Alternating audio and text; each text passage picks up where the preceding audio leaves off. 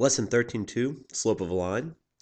So this lesson moves pretty quickly because you should have seen all this before.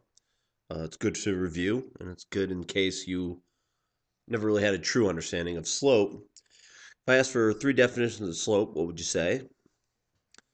Most people go back to their middle school with the classic rise over run, also known as the change in y over change in x. In other words, how much it goes up and down.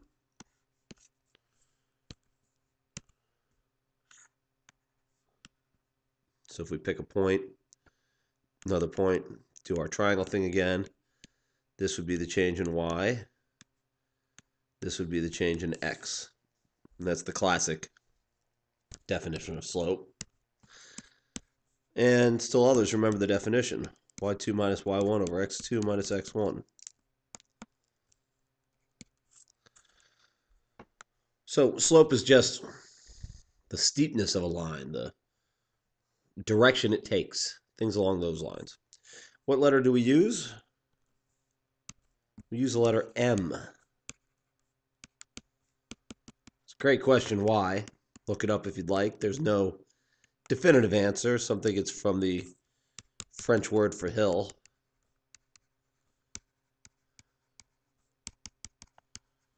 But they really don't know. My 2 cents is that they're running out of letters. They can only use... There's only so many letters they can use for things, so they had to use something. M's as good as anything. And then the actual formula to find slope we actually did up above. y2 minus y1 over x2 minus x1. Now, does it matter which order we put them in? No, as long as we're consistent.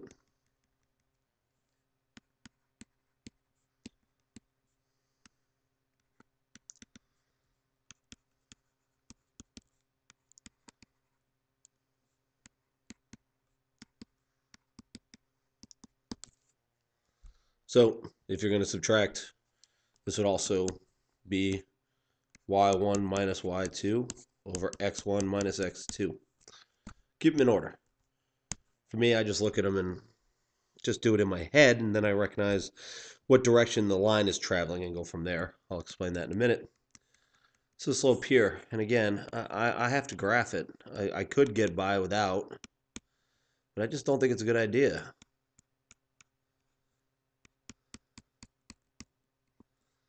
It's down here. So we got a line like this, which tells me, and I'll talk about this in a minute, should have a positive slope. So slope is -7 minus 1, -5 minus 3, -8 over -8 equals 1. It's positive. It goes up to the right at a 45-degree angle.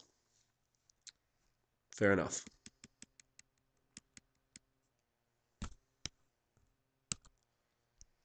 So now another job for you. Sketch a line with slope -3 that goes through the point 2, -5. And a lot of people go all algebra on this, but you really don't need to. Just use a little bit of common sense. So 2, -5, 1, 2, 1, 2, 3, 4, 5. M equals -3 right over 1. Well, that's my change in y over my change in x. So down 3, 1, 2, 3, to the right 1. Or up 3, 1, 2, 3, to the left 1. Connect the dots. There's a sketch of a line. These are the types of problems you need to be able to do fairly quickly to understand how slope is put together. Now the rest of this is just a few things to know about slope.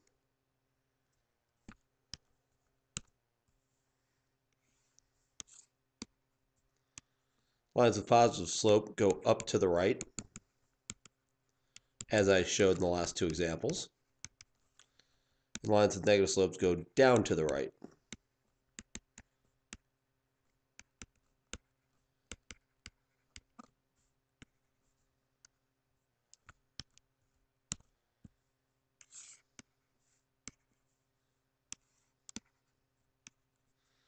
So that's a negative slope. That's a positive slope.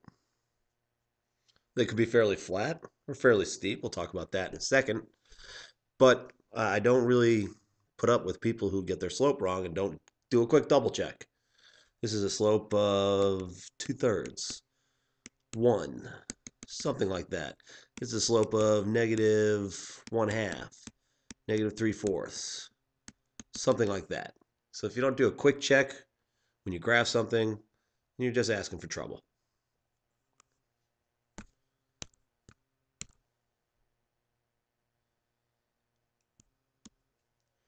So lines with a fractional slope,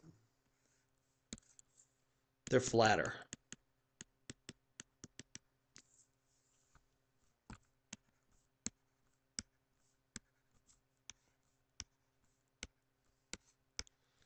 Lines with large values are steeper. Notice they could be positive or negative. So by flatter, I mean like this, or negative, or positive. And by steeper, I mean like this, more vertical. Flatter is more horizontal. And again, you should be checking. As a positive slope up to the right, great.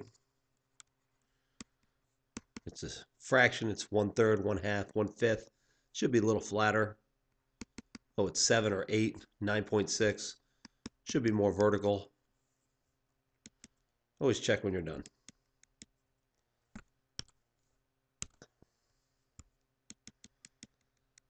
And last but not least, slope of a vertical line.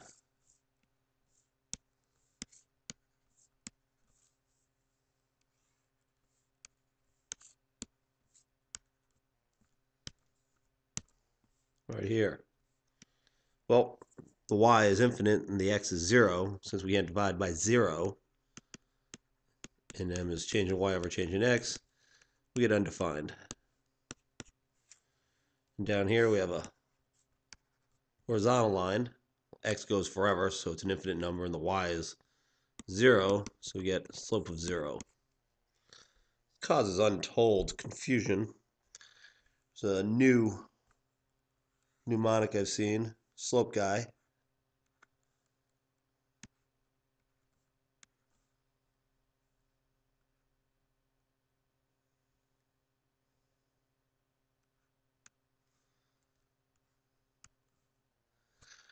And his nose is the undefined slope. His mouth is the 0 slope, hence the little zeros on the corners, hence the little U under the nose. Up to the right is the positive slope. And down to the right is the negative slope. And I agree that slope guy does not look too happy. Then again, you wouldn't either if your whole existence was to help people understand slope. That's it. Get going on problems. And remember, when in doubt, graph on a coordinate plane. Saves so much time and aggravation to see the picture. Good luck.